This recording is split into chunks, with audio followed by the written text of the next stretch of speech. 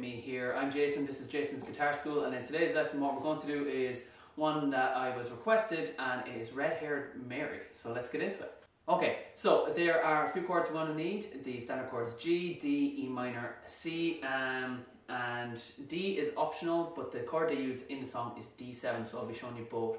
So if you know those chords, skip ahead to where we get into the song. If not, stick with me here and I'll quickly show you those chords now. So we'll start off with our G chord. So G is the second box A string, it's the third box big E and little E string. Then we have our E minor chord, which is in the second box A and D strings, or 5 and 4.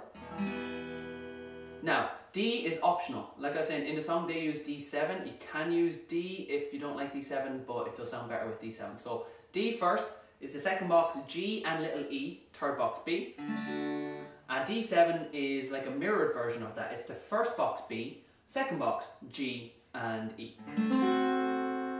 And then finally we need a C chord. So it's the first box B, second box D, third box A. Now the strum pattern we're going to be using is your standard country strumming pattern, which is down, down, down, up, down, up, down, down, 1, 2, 3, 4. And that's it. All we need to do now is put it in order. So I'm going to bring the song up here. It has two parts. We have a verse and a chorus. Now he starts off the song with 3 verses and then goes into the chorus after that. So for every verse you come across in the song, just play this verse again and again. And for every chorus, just play the chorus section. So we're going to start off in a G chord and we go down, down, 1, 2, 3, 4. So one full strumming pattern.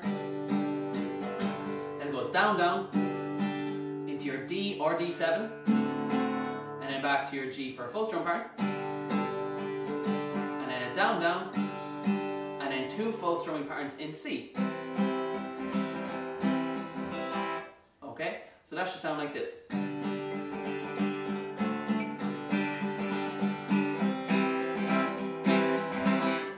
Just like that. Okay, so next we are starting off in our G chord again. It goes G into that D7 back into G. So G, 1 full strumming pattern, down, down, 1, 2, 3, 4, down, down, D7.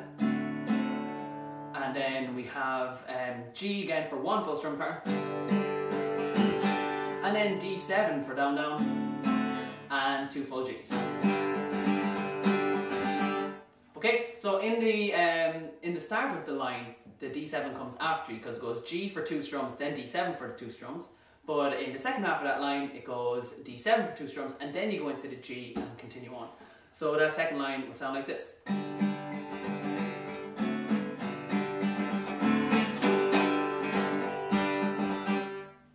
Really emphasize those down strums on your D or D7 that you're going to play.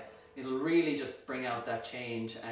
Also, it does happen on the word. So when you're putting it to the words, it does, that D7 comes above a word, so you can actually just strum really loud on that word and then go straight into the next. So you're not changing in between words or halfway through a word, or you're taking a pause and changing, it's changing on the word. And that is the whole verse. So when you're playing the verse, it should sound something like this when you're playing.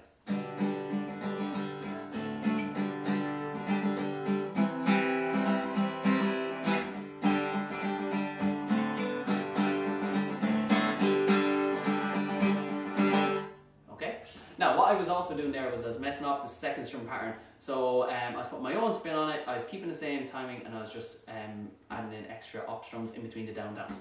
So I'd go down, up, down, up, down, up. So you can always change that once the timing is the same. So practice the basic strum pattern first, and once you have it, then you can always elaborate and put your own spin on it once the beats remain the same. So most of the chords here are 2 beats, so you have to keep within that 1-2 beat range. So that's the entire verse. Let's move on to the chorus now.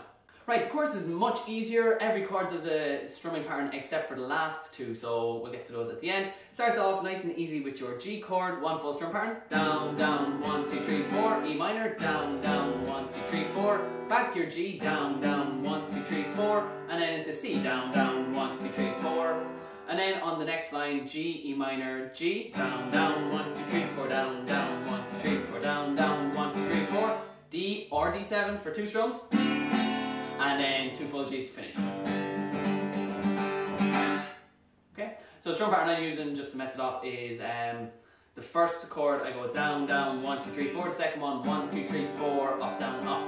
You find that strum pattern happens a lot when you have 2 chords together in a country song, like Wagon Wheel.